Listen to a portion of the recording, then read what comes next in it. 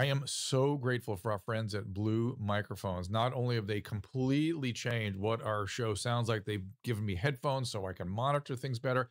This is the mic for millions of creative people, and now I know why. I'm so grateful for them completely changing the quality of our audio. You'll find Blue mics like Yeti and the Mouse, which we're using here, both in pro studios and home studios, literally all over the world. Their popular Yeti caster is a Blue Yeti microphone plus a boom arm system that's behind many of your favorite podcasts. I run into them all the time, and now I know why. If you've ever thought about creating your own podcast or YouTube channel, Blue can make you sound and look great. Just visit bluemic.com and click Get Started, and you can start telling your story. You're panting behind me. It's Rex. Hey, everyone. It's a dose of Dr. Drew. It is indeed. And I was just telling Susan, I hear dog breathing behind me because there he is down there. I looked up and you were gone. Yes, I was playing with the dogs. And then I pulled my headset out because I couldn't hear myself. So, okay, I need a sound check from the world out there. With How's the sound? Peggy says she saw the article in the LA Times today about fluvoxamine for COVID. And she's excited because I've been talking about it quite a bit here. And today particularly was very helpful for me because I didn't have the sinking feeling I normally get. And when I took my second dose of COVID, I could feel only the sort of benefits because I wasn't as tired as I normally am. But anyway, it sounds good, Susan. So let's go to our guest, shall we? All right, hold on one second. Let me move all the banners out of the way. Look at all that great Twitch response. Thank you, Twitch. We are fascinated with the world you live in over there and have been sending some of our YouTube people over there because we not sure if YouTube is going to deplatform us or whatever. So we're trying to behave. But my goodness. I've been told that we may not be, but I don't know. We'll see. We don't know. God, there's so much junk on the table. Look at that. There's a pile of stuff there, and I can't cut it out of the screen. Can you move it? This? Yeah, all that stuff over in the that side. Okay, just push it up. That's better. Thanks. Okay, I'm not moving this. My iWand. I didn't notice that. Okay, here we go. Is the iWand drdrew.com/iWand? Is that correct? Yes. Okay. Okay, everybody. So let's bring our new guest in. Our guest that has been a privilege to speak to him before in the stream. Dr. Thomas Yadegar. He's a pulmonologist, director of the intensive care unit at Cedars Providence Tarzana Hospital. He has been embracing a new FDA technology with lower mortality rates and hospital time. And he and I have been communicating over the last, I guess it's been close to a year. He was one of the first to sort of identify some of the markers associated with the cytokine storm and came up with interesting improvisational responses to help people survive the COVID storm. Dr. Yadegar, thank you for coming in. Hi, Dr. Drew. Good afternoon. Good to see you. So tell us, where should we start the conversation? Should we start with what we've learned since we last talked about cytokine activation syndrome, or should we go right to these newer interventions?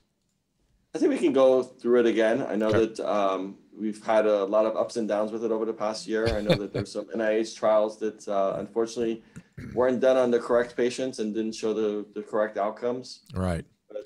But we have been treating it aggressively. It happens to about 20 to 30% of our hospitalized patients. So it's not a small amount of patients that develop it.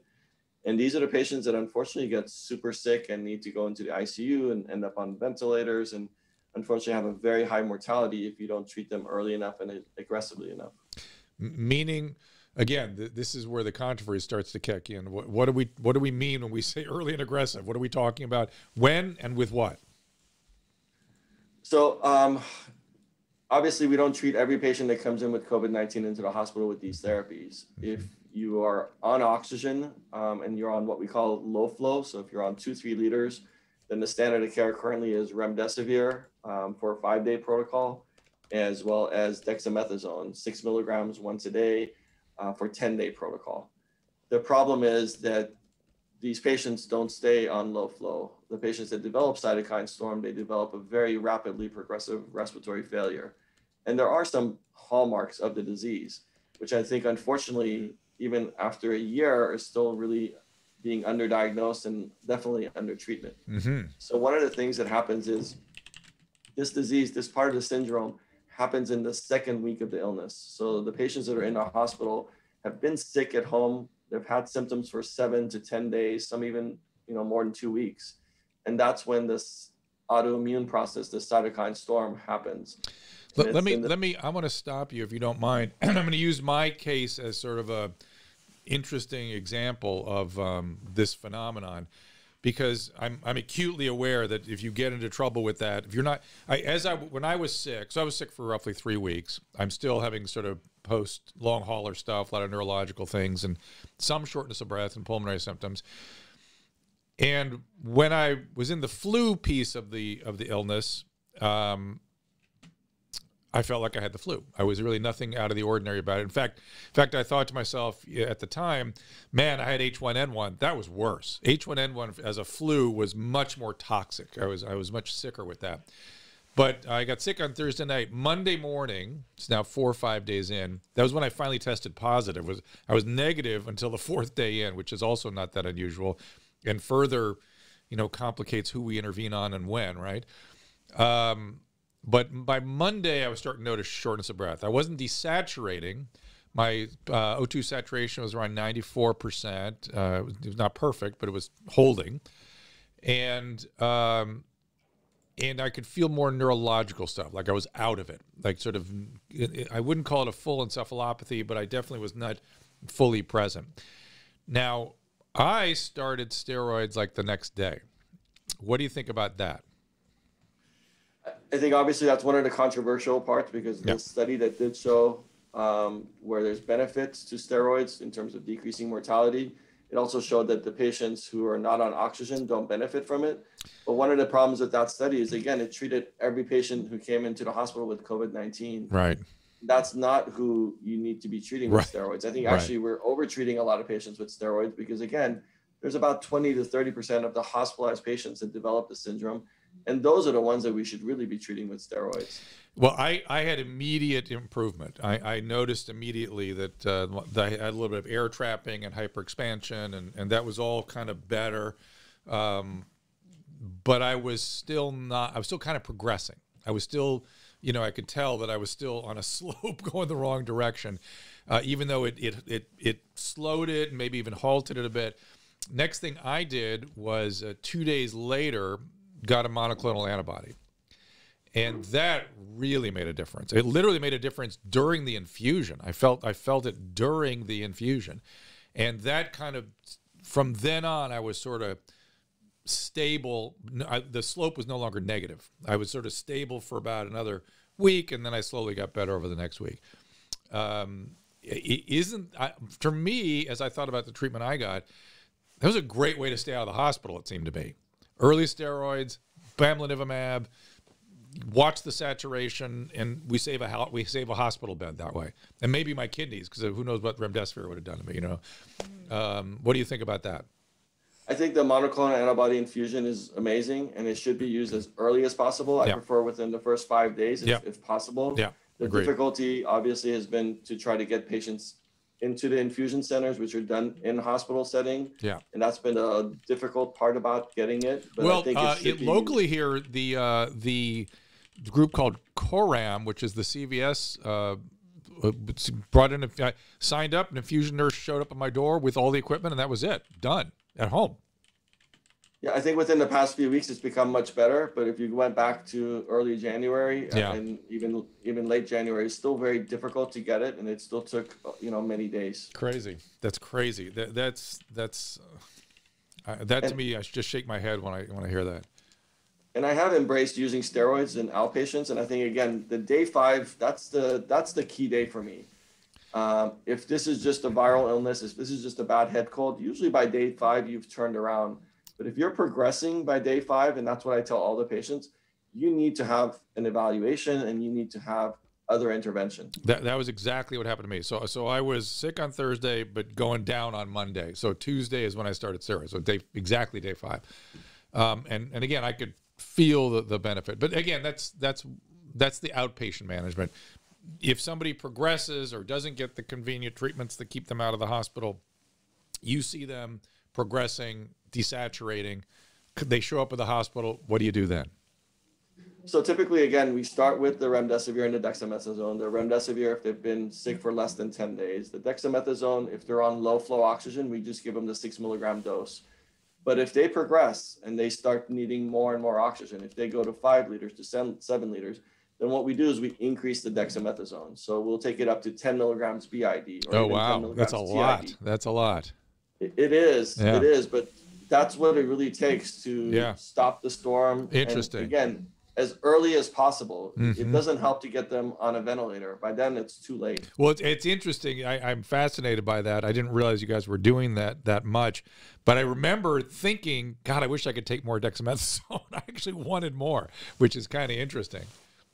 Well, you know, our treatments are really guided by up to date in terms of how we treat cytokine release syndrome due to other illnesses. Yeah. And if you look, you know, one of the early hallmarks is to give dexamethasone and even up to 10 milligrams QID for the patients that are having severe syndrome. Wow. Interesting. We try to limit it to as little as possible, but if the patient is progressing, then, you know, that's when we up the steroids.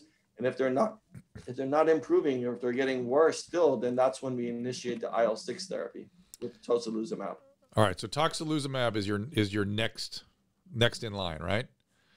Yeah. God, so someone goes. I had a patient who, a friend, a family member of a surgeon who I was communicating with, and I tried to. This was out east, like in Virginia or something. I was trying to get the intensivist to use tocilizumab, or I was trying to get the surgeon to tell the intensivist. So it was sort of third-hand stuff. He would not use tocilizumab. I was shocked. What's the resistance there? Well, unfortunately, again, some of the trials that came out with the NIH showed that there wasn't a survival benefit, there wasn't a mortality benefit. And unfortunately, those trials were done on the wrong patient population.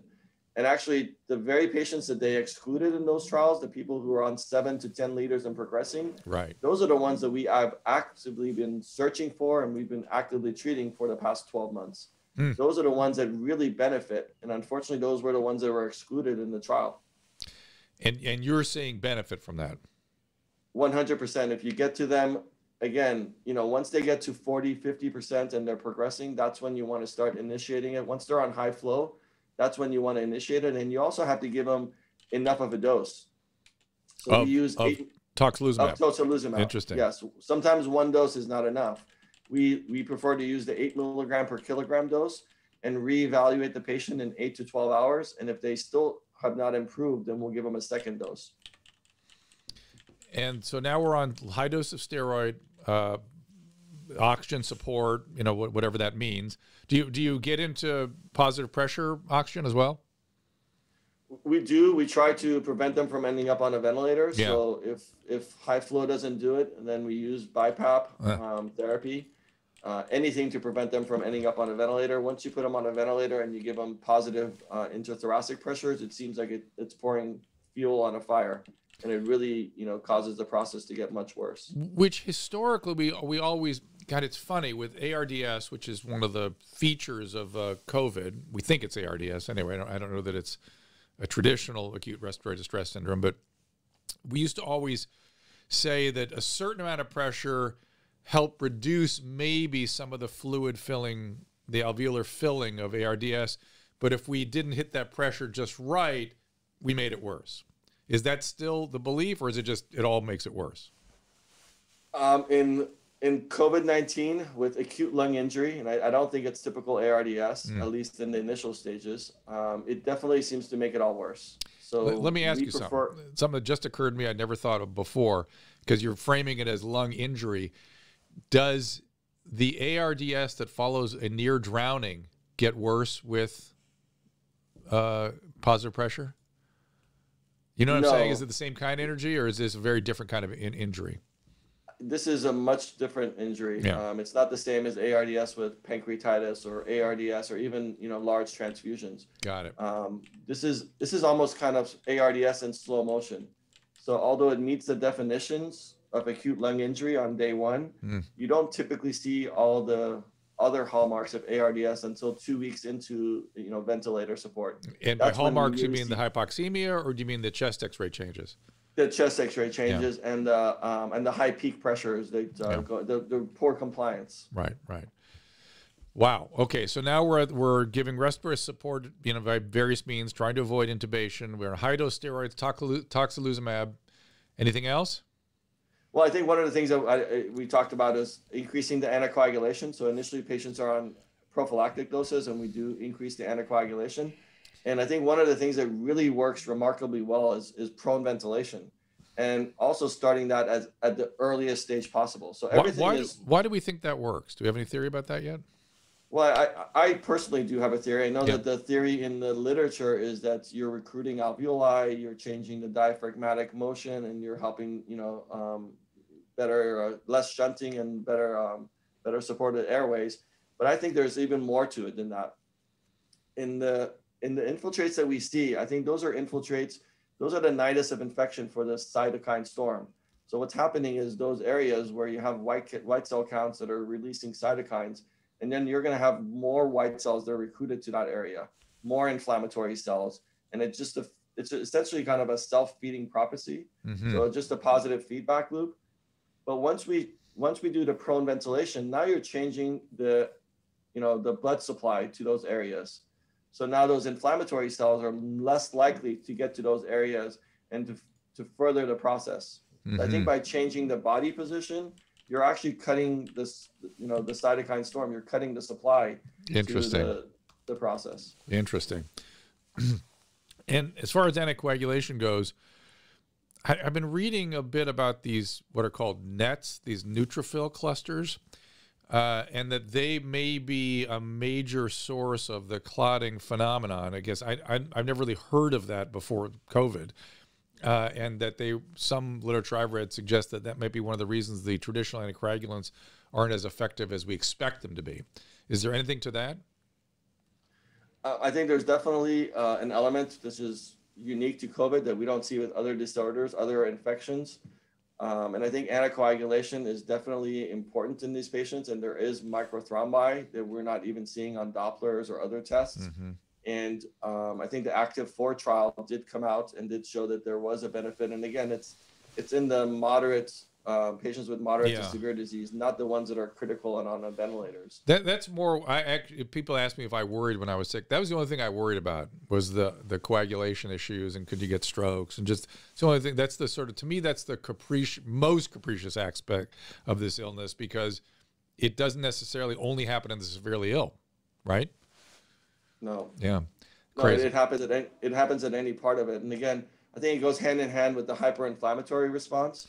And I think the thing that people still don't understand is that what makes COVID so unique and so deadly, it's really two disorders, right? So you have the viral syndrome, and that in and of itself is bad enough to kill, especially the elderly, the frail, the people with underlying heart, lung, kidney conditions, cancer. But then on top of that, you get this autoimmune process that happens in the second week of the illness. And that's usually what's affecting the 40 to 60-year-olds, the people with diabetes, obesity. That seems to be really the driving factor for those patient population. Yeah, I definitely was in that camp.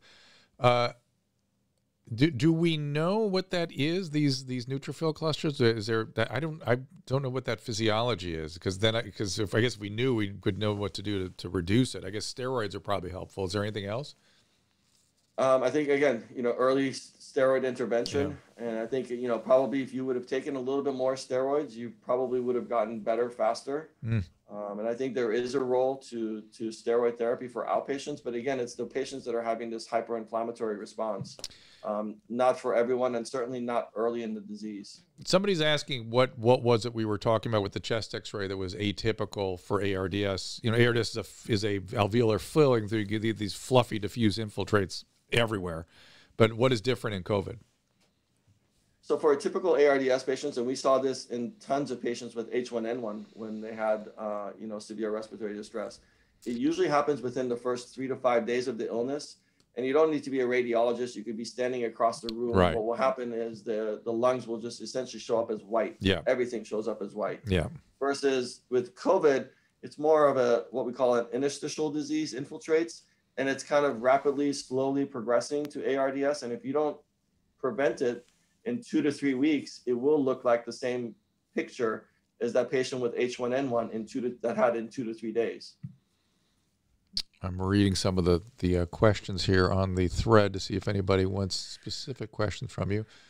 So have you tried some of the other cytokine interventions that are out there, like leronlimab?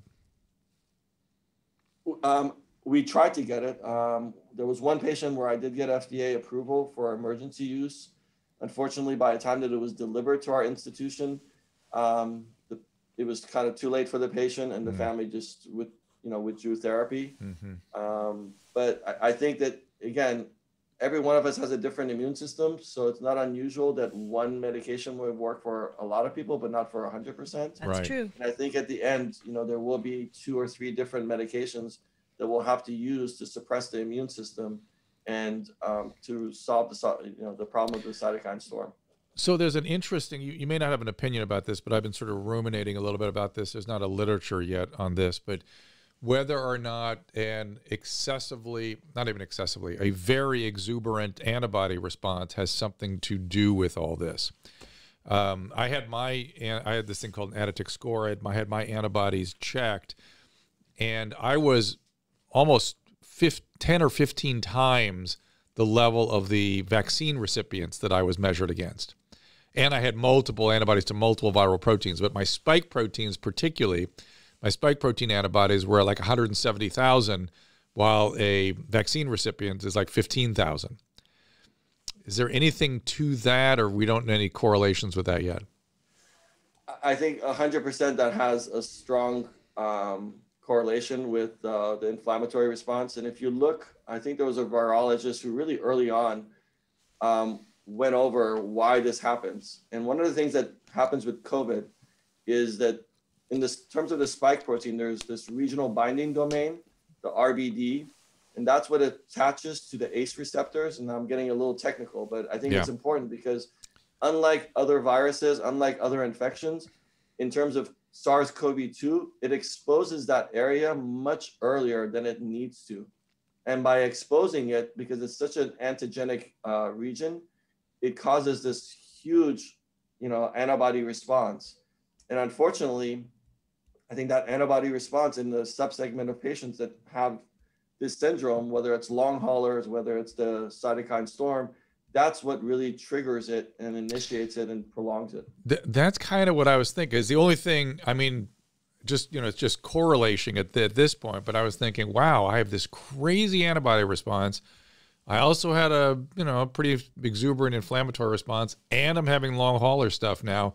I wonder if there's something going on there. Do we know what the physiology might be in that?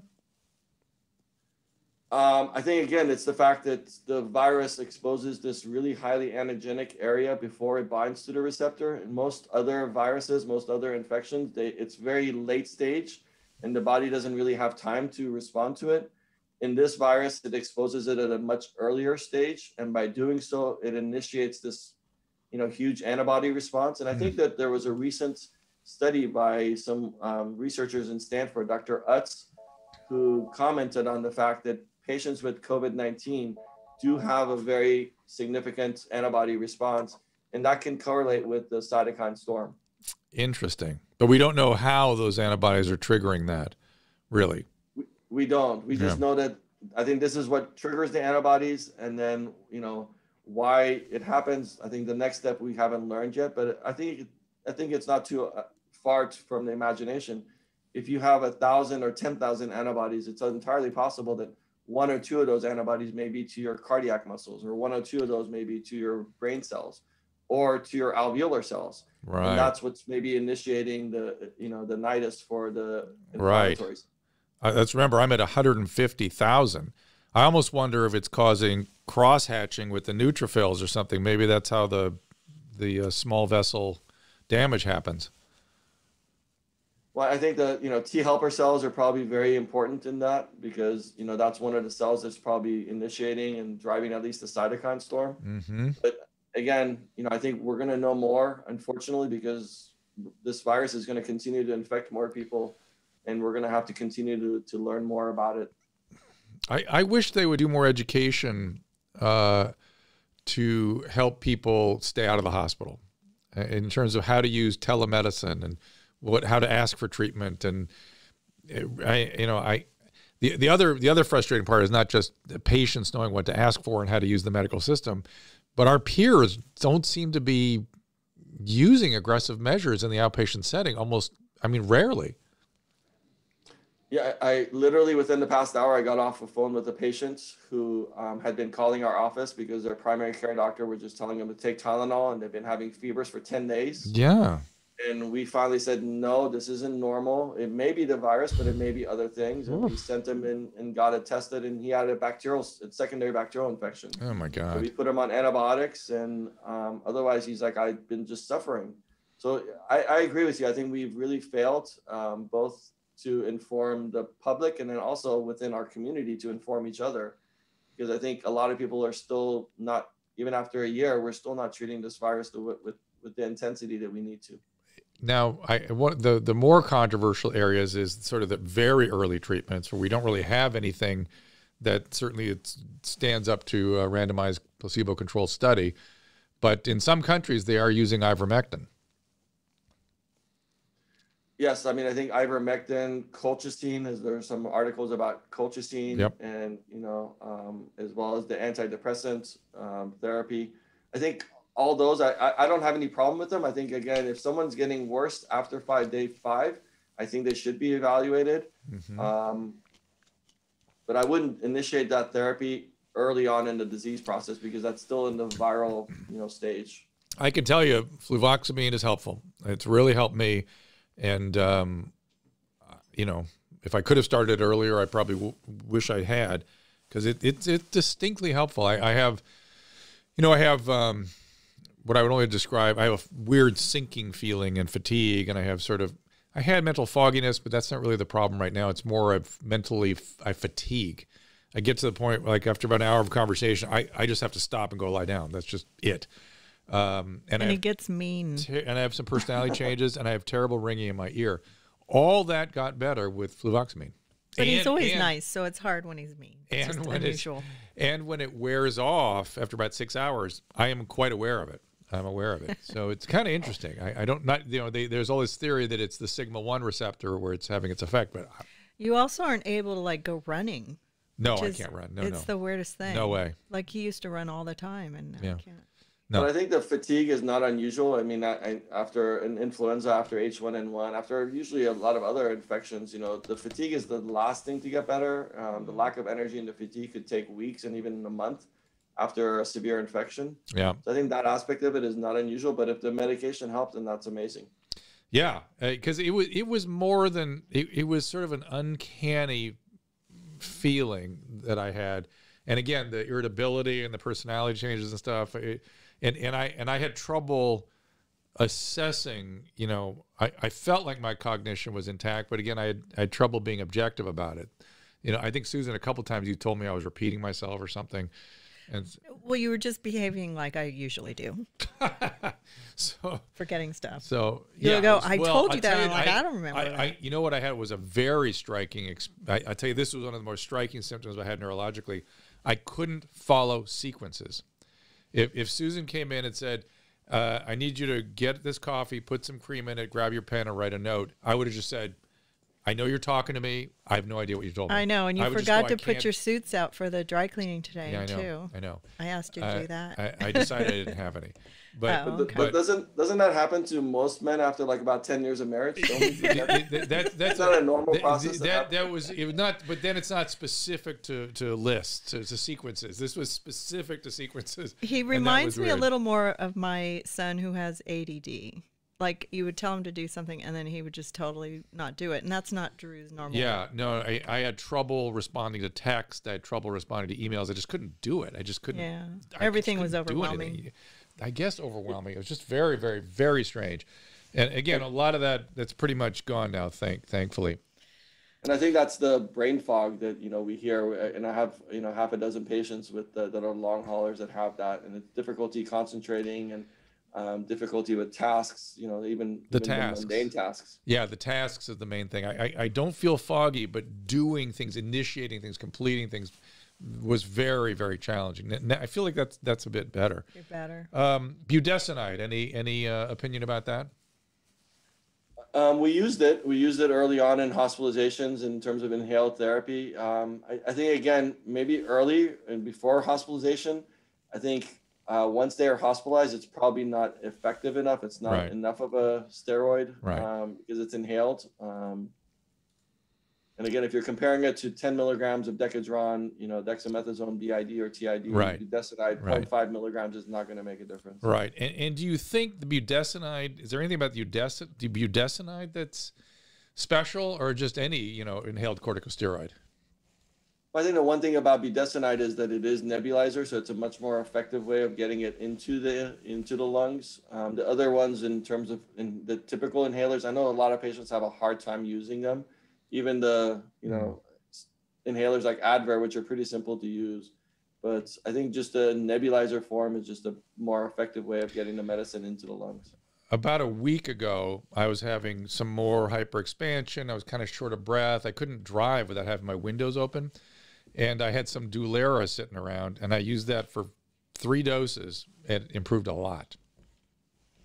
One puff, 3 over once Dr. a day. Yadegar looks concerned. Well, it was lying around. It helped me a lot. It really helped She's me. like got this big drawer full of stuff. It's like any issues with, did I do something wrong? But it really helped me.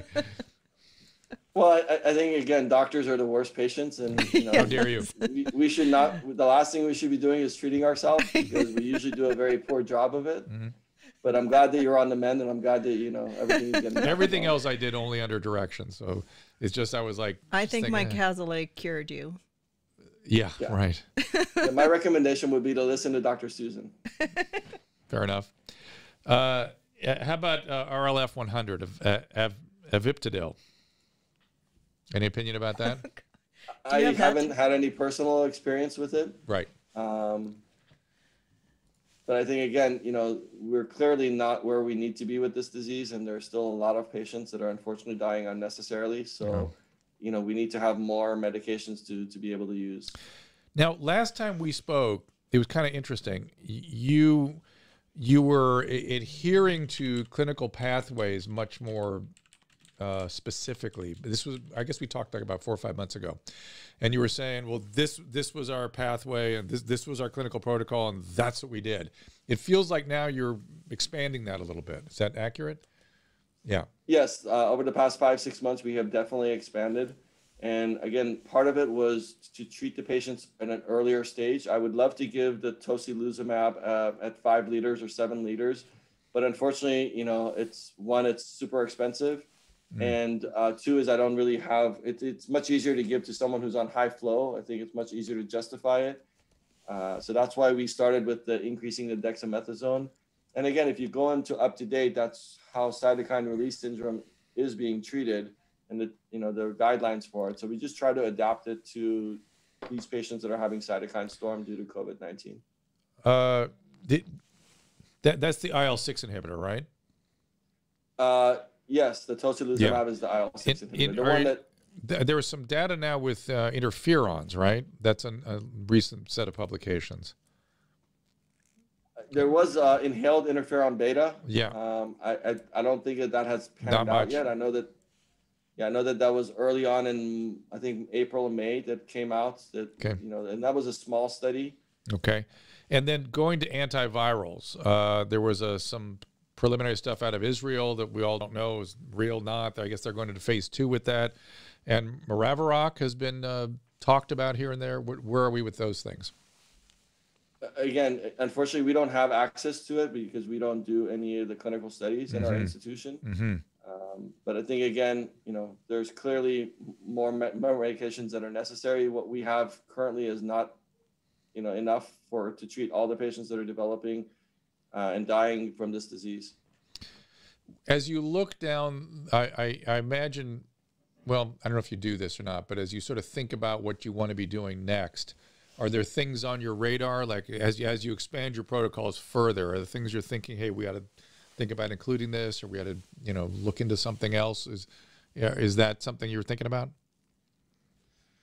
Yeah, I mean, I think, again, if you look at the way that this virus kills our patients, so one is the direct effect of the virus and just, causing our elderly and frail patients and going into multi-system organ failure. So if there was antivirals to initiate that therapy early, to use the monoclonals as early as possible, and, to treat the patients before they progress. Yeah.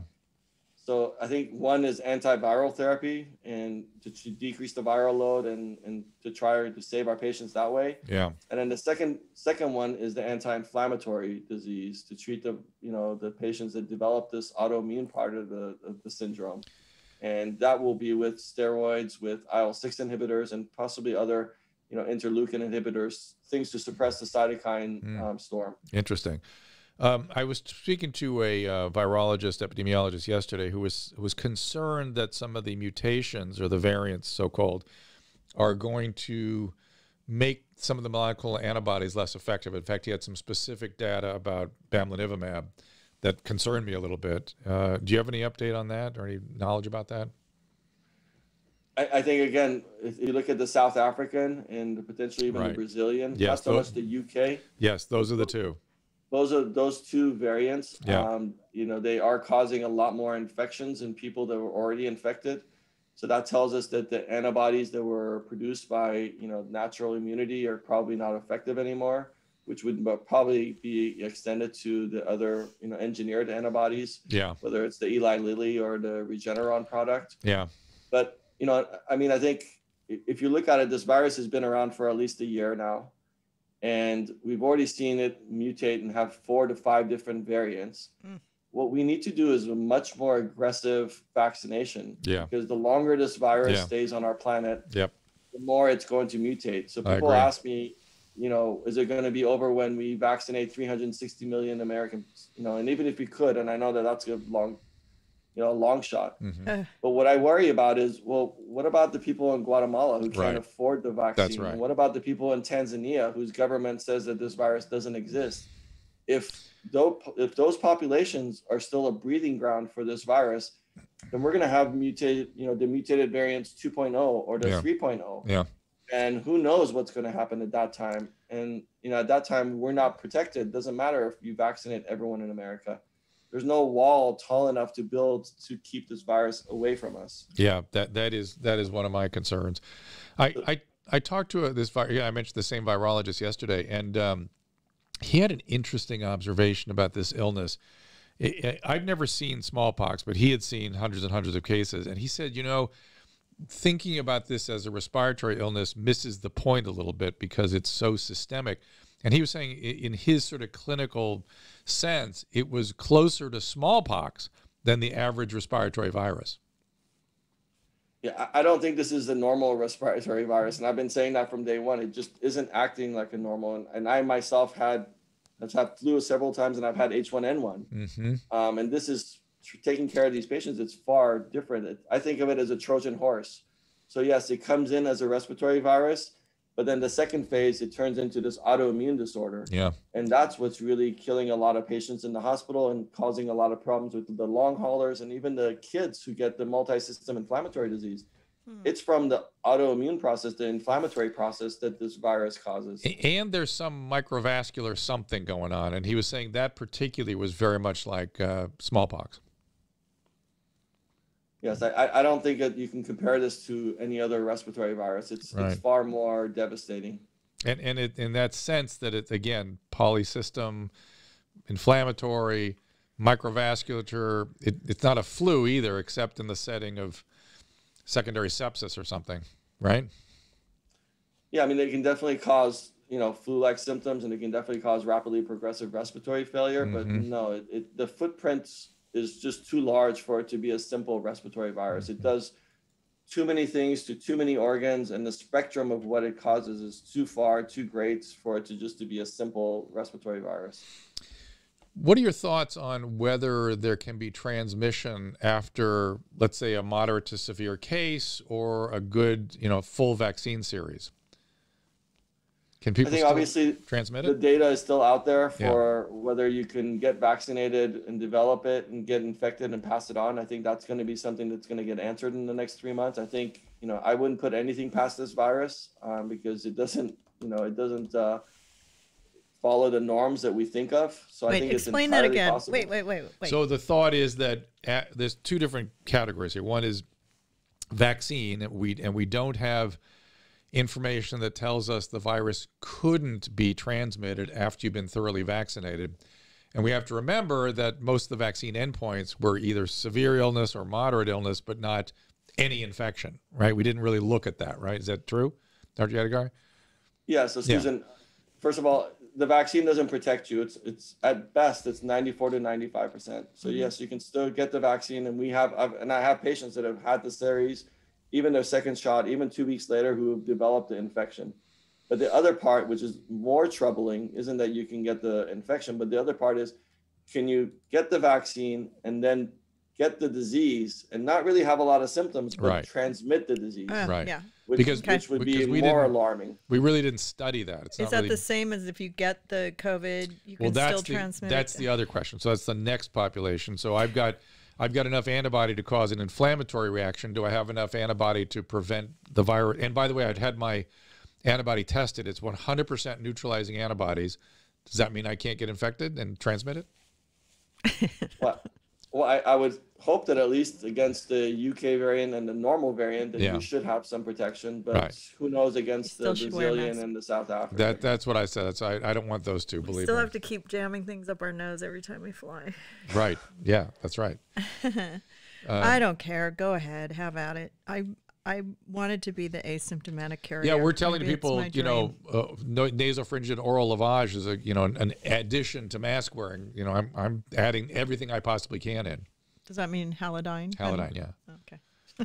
Well, I think for flights, and I've been telling my patient population for several years that when they fly, to make sure that their mucous membranes stay moist, because that's the first, therapy, first defense against any virus, any respiratory virus. So once that dries up, once your nasal passages dries up, it makes it much easier for the virus to really get in and infect the cells. And there's some good evidence that xylitol and povidone and other things can really be very helpful. So I'm advocating. I had to slow your roll. It's hard to understand what you guys are saying. Halidine. Yeah, I know. Okay. You're good though. But now I have a question. Say you do get the Pfizer vaccine, and the new strains come out. Which booster do you get after that? They haven't come up with a booster yet, although they are developing it. The good thing about the Pfizer and the Moderna vaccine and the fact that they're engineered is that they can actually rapidly alter the vaccine. So within a 2 to 3 week form, they can come up with a different variation, a booster, and it can be mass produced in terms of millions and millions of doses, hundreds of millions of doses within a month.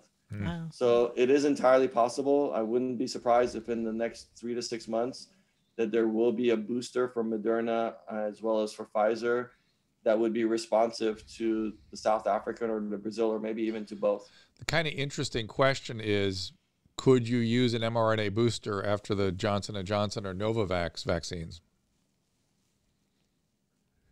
I would think it's possible. I don't see why you wouldn't, because again, with the first one, if you get a antibodies and if you get the proper therapy, why wouldn't the second one, a booster, work? Yeah, I would think so. It seems like a good. But what I'm doing personally is I'm watching I don't want to get I don't want to get sick again. So I'm worried that if I take the vaccine before my antibodies start to wane a little bit, I'm setting myself up for something. So I'm monitoring my antibodies, and once they get down, maybe half of where they are now, something like that. Again, how far down, I don't know. But now they're just so crazy high, it worries me to take the vaccine. Plus, I don't want to take the vaccine from somebody who needs it. So probably be a few months, and then I'll take the vaccine. Did you take one? Yes, I had the series. It was, at the time, it was only the Pfizer that had been approved. And we had plenty of doctors and nurses, unfortunately, who developed the disease between the first and their second shot. Oh gosh! And plenty of doctors who had the disease even before their first shot. And if you had the disease and you got the first shot, you definitely had a response to it. Yeah. And a lot of them felt like they had the disease all over again for a day or two. And, no, thank you. Yeah. So Microfish 4 has a question, but will the booster be approved by health departments? By health departments. They're not the ones that do the approving. So who's the approver? Who approves? The FDA has to, and the CDC has to approve. But will they be free or on your? I mean, Oh it's yeah, like, I think my that'll be God. all part of the. It seems like it's never going to end. Well, that's that's an interesting way of framing this conversation, because it probably.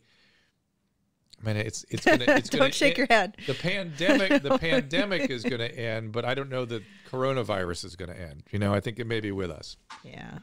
Yeah, I think at this point, the idea that we're going to get rid of this virus and it's no longer going to be on the face of this planet is probably very unlikely. And it's more likely that we're going to be able to have vaccines and maybe some other therapies and try to live with it. And it'll just be hopefully it'll just be as bad as the flu and maybe even less if we can get it there. Right. And it will mutate once in a while and come around and kick our ass a little bit, and we'll come up with another booster, and then we'll come up and we'll have good therapeutics at that point. And so hopefully we can, stay ahead of it, but it is a bit of a race. Right? Yeah, I think, again, from my standpoint, and I know that you're connected to higher people, Dr. Drew, but I don't understand why Merck, why other pharmaceutical companies aren't making this vaccine at this point. I don't understand why it's only Pfizer and Moderna. It should be, every pharmaceutical company that can make this vaccine should be making this vaccine. And we should get not only everyone in America, but everyone on the face of the planet to get vaccinated as soon as possible. Because I think AstraZeneca was supposed to be that vaccine, because they wanted something cheap and easy to produce, and I was hearing a lot of buzz about other countries preparing to get that AstraZeneca vaccine because they couldn't afford other ones, and that's sort of been a disappointment. Yeah, because I think, again, the longer this vaccine is around, the longer it's infecting people and replicating, and because it's such an imperfect replication. Yeah, it's just a higher chance that you're going to get another mutated variant. Yeah, I kind of feel like they should put the AstraZeneca out there and just get what they can out of it. So it's 60% effective. So let's just start distributing it. Then maybe on the heels of that, we can get something more effective on top of it. But even if it's 60% effective, well, that's 6 out of 10 people who the virus is not going to infect and is not going to have a chance to replicate in. Or at least the more it replicates, the more mutations that you're going to get. I agree. I'm still trying to wrap my head around this carrying the virus, even if you've had the vaccination. And how did they figure this out? Did they give COVID tests to everybody, and then they just had the virus in their nose, like a rapid test? They didn't test for that. That's the point. They tested. What they looked at was how many people got severe illness, how many people got moderate illness. That's it. No, I mean, how are you still a carrier after you have the vaccination? You just get a moderate cold, but you get mild or asymptomatic. But are you going to test positive for COVID? Because you know how we're getting tested to get for COVID? I would say you would. You have to show that you have a positive test. Well, to be able to, because like you were sick for 5 days and you had COVID and it didn't test positive. Interesting question. What do you say to that, Dr. Yadegar? I think that you would test positive eventually if there's enough of a viral load. But she's asking, could you be infectious before you tested positive? And I don't know, how did they? It's a good question. Yeah, it's a good question. I mean, Drew was having a fever for 3 or 4 days, and I didn't. We were doing rapid tests and PRKs or whatever they're called, PCRs, and nothing showed positive. Yes, I mean, there's definitely a period where you are contagious, you may be asymptomatic, and you could test negative. That's definitely well known, and most people are probably most contagious a day or two before they even start having symptoms. Oh my God. And it's not unusual for you, once you even start to having symptoms, for you not to be able to test positive for a few days later. Don't tell the networks this. We don't want to know. Right. That's why I think it's important. I think it's important for people to recognize that, though, because it is. No, it Susan, is it's true. why you're being tested. No, I understand. Now I get it. I still think I believe Dr. Yadegar. Okay. Yeah. I totally believe him. I still think I'm one of the safest people in America right now in terms of having this illness. But even I, as Dr. Yadegar pointed out, I could get one of these variants, and that's actually scary to me. Right. So our son's driving across the country right now, and he could come back with it. I mean, he's being careful. You know what I mean? But he had it for like a week, and then it was fine. He's not throwing caution to the wind. I mean, everybody is still behaving themselves and doing what they're Right. supposed He wears to a do. mask and Yeah, stuff. yeah. Well, I guess I think the good thing is that, you know, the government is doing more genomic testing. We weren't doing enough of it, and we're just falling asleep at the wheel, but now they have stepped it up. So hopefully we'll know, you know, if the variants are around, where they are. That's and then right. hopefully that can, you know, help us in terms of how we, you know, plan ahead. So let me shine a little light on that, Susan. What he's saying is that we were not testing the genetic makeup of the viruses around the country. England was doing a very good job of that, and they were detecting stuff. We were not doing much of that. Now we're doing it, and we're going to be able to see if we got variants, and we're turning up new variants. Actually, California had a little new variant show up that hadn't been seen anywhere else, if I remember right. Is that correct? Yes, California does have a new variant. It's more transmissible. And I think also from what we saw in December and January, there's no doubt that it's also more lethal. Especially the patients that went on a ventilator, we had very little chance of getting any of those patients off a ventilator, which was not the case early on in the pandemic. Wow. Well, have we missed anything? Is there anything else you're thinking about you want to discuss? Any other topics that we didn't sort of survey past? No, I mean, I think the thing that's frustrating is still that we're not treating the COVID induced cytokine storm as aggressively in all institutions. I think there's still a reluctance to treat with increasing steroids, and unfortunately the IL-6 inhibitors haven't really gotten their fair day in the sun. And I'm hoping that the UK study that came out last month and is undergoing peer review will hopefully change a lot of that, because again, we've been doing that for the past 11 months and I see the results on a daily basis. Weren't they combining tocilizumab with something at one point? Was it an antiviral? It was steroids. Just steroids. It was a lot okay. of a lot of those patients were on steroids because it was done in the summertime, and that's when the steroid benefits had come out in the study. Well, in the meantime, we hope the vaccine does as much as possible. Let's put it that way. And everyone needs to get that damn vaccine. I think this is a race presently, and it would be very. The other sad part to me is not just the lack of willingness to get aggressive on the cytokine storm. It's also a lack of willingness to treat people in the outpatient setting when we can do things to prevent hospitalization. That's very frustrating to me. So. Yes, I mean, I think the earlier we can treat patients, the better the outcomes are going to be. That's clear. Seems to be. Well, Dr. Yadegar, thank you for joining me again. As always, we appreciate you coming in and giving us an update on what you guys are doing. And I suspect this won't be our last conversation, but I feel like this one is a little more like we have it in hand a bit compared to before. Before we were in the middle of the fog of war. Now I feel like we have a what would you call it? A plan of attack, and we've got the enemy on the run a bit, but it's still quite a monumental effort. Dr. Yadegar has been working hard. Oh, no kidding. It's always a pleasure being with you, Dr. Drew, and I would concur that we have learned a lot, but it's no time to put our guards down. This virus is incredibly tricky. And I know it's taken too many Angelinos, too many Americans, and too many people across the globe. So we need to stay vigilant. Agreed. Thank you so much, sir. That's Dr. Thank you. Thomas Yadegar. I will give you his particulars once again. Whoop, I lost it here. 1 second. He's a doctor. He is a doctor, pulmonologist, director of intensive care at Cedars Providence Tarzana Hospital. And again, improving mortality with these newer technologies that he has been embracing. There we go. So looking back at your guys, lots of good comments. Yes, lots of good comments. Let me get to. I'm gonna get some education on Twitch on how to get a super chat something or other from our fans. Okay, we're looking at your guys' comments before we wrap things up. Let me see if we have any data coming in from today yet. I believe things are, certainly in California, they are a bit better. Let me just look at some of the things. Sure to go over to locals and sign up, and when we go live, you'll get a notification. Oh, we're going live tonight? No, when we go live, for this. You'll get an email, and you don't have to pay, but if you want to join, you'll support the show, and $7 a month.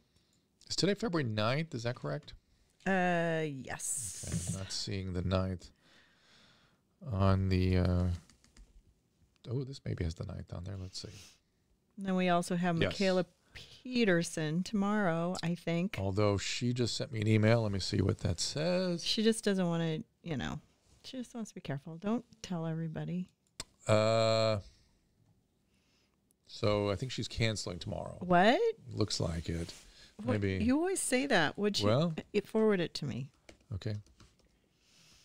All right. Well, then maybe we'll have to have we'll call Alex Michelson. Okay. I just sent her a response, and I will forward. Can I see it first before you do that? Yes. Well, maybe Alex will come on because I have him for next week, and I'm Okay. sure. I wanted to have him last week, but you were not feeling up to it, so we had to cancel him. All right. Looking at your guys' comments here. Yes, I have high blood pressure, Sandy. I do. I also have hypercholesterolemia, so that puts me, and I'm, in a risk age. So that these are the people that get into trouble with this thing. Yes. But that was a nice chat with him. It's so funny because when we first started talking to him right at the beginning of the whole pandemic, like in February or March of last year, he was like, the super nerdy doctor that we went to, and he was, he's on top of it, but he's very well trained. He looks a lot younger than he is. He's got a lot of education behind him. But Shane, on the Aditic score, I'm hearing they will be able to get, I had an update this morning, you'll be able to get an Aditic score through going through a certain group of professionals, physicians. I'm going to get that list. And then several weeks down the line, there'll be some direct access for the average person without a professional in between. So I'm going to keep an eye on that. Right now, they're just ramping up their capacity to be able to handle all that when the general public gets involved. Will the pandemic ever end? Yes, it will. The pandemic will end. The virus may stick around, but the pandemic will end. I just wonder if all those viruses that were flying around last year in December and January were somehow connected to this somehow. Because there were some nasty stuff. But those were respiratory viruses, to be fair. Okay. Yeah.